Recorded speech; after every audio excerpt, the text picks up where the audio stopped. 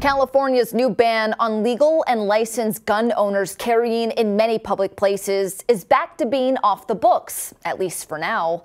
A panel of judges from the Ninth Circuit Court of Appeals dissolved an earlier injunction put in place by a different Ninth Circuit panel that had allowed the law to go into effect on January 1st.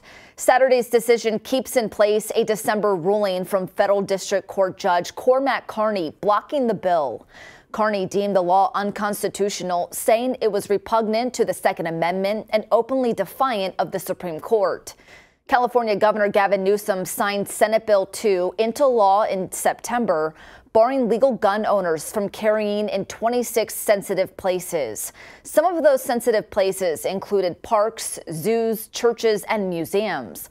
The law would have also put new requirements in place for those seeking a concealed carry permit, as applicants would need previous firearms training, to be at least 21 years old, provide character references, and complete a background check. After the decision, Newsom vowed to never stop pushing for stricter gun control measures. Newsom's office released a statement on the decision saying this dangerous decision puts the lives of Californians on the line. We won't stop working to defend our decades of progress on gun safety in our state. A court case challenging the law will continue. The Ninth Circuit Court of Appeals will hear arguments in the case in April.